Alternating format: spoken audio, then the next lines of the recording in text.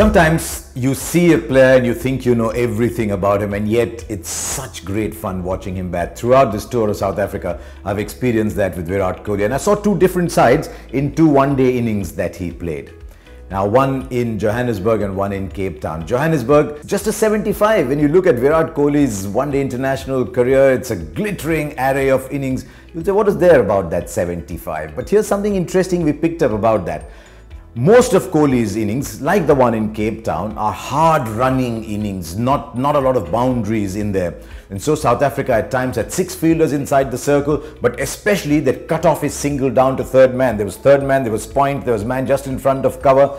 We saw a different side to Kohli. Suddenly, while he's in his 30s, he's down the wicket, is hitting the ball in the air. That straight six that he hit is a six that you can see, I promise you, it's a six that you can see 50 times and still marvel at it in much the manner that you did the old Tendulkar shots.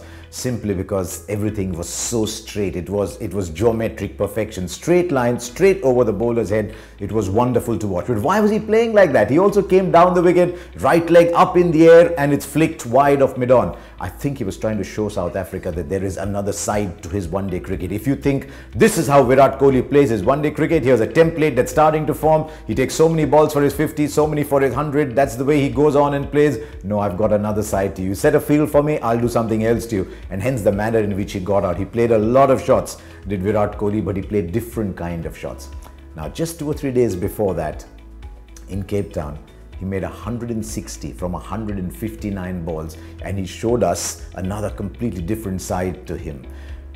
100 of those runs he ran, and don't forget he probably ran 60-70 for his partners as well. Hard running style, tiring, hands are cramping, but never giving up. And that's a story for everybody around, that once you get to your 100, it's not a sign that you have achieved something, but that an innings only ends at the 50 over mark. And I just enjoyed that style. I worry a little bit about that hard running style of Virat Kohli, because the intensity and the energy just oozes out of every single ball that he plays.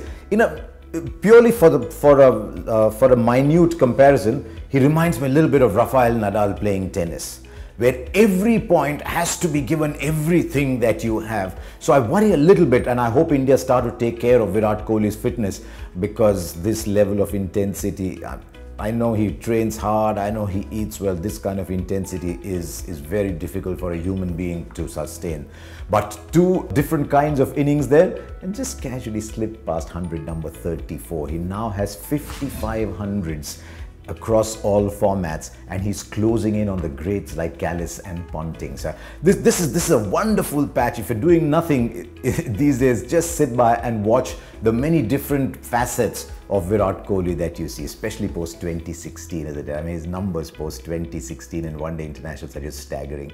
He's played 40 games, he's got 1100. It's not that even he's not scoring the hundreds, he's just dawdling around. He's got 12 50s as well, but he's got an average of 89, a strike rate touching 99. And you can see now that he's scoring a run a ball 100. Ajay Jadeja made a very interesting point in commentary. He said, look at 2012, 2013, when he was chasing, he was getting hundreds in 60 balls, 62 balls, once in 52 balls. Now he's getting hundreds from 100 balls. And you can see that, because as a player matures, as the responsibility on him grows, as the need to expect runs from him grows, he starts to cut down on risks, aware that his wicket is the one that the opposition wants and he can't give it away. And so you'll find that Kohli is now striking at, well, about 100. That's not bad, is it? But the consistency is incredible, and that is something that I hope the other players around him, the Rohits and the Dhawans and the Rahanes, start to imbibe, that when you're in good form, you just milk that good form. So 2 innings from Virat Kohli, and both watchable in their own way.